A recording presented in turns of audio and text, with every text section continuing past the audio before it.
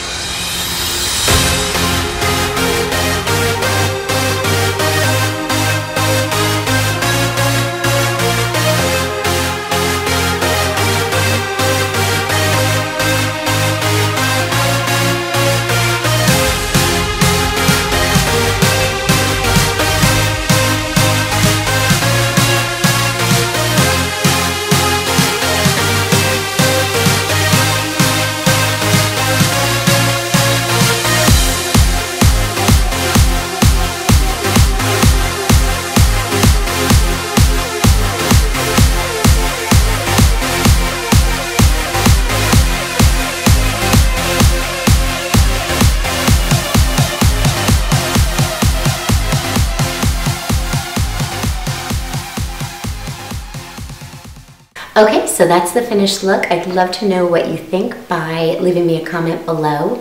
And thanks so much for watching. I'll see you in my next video.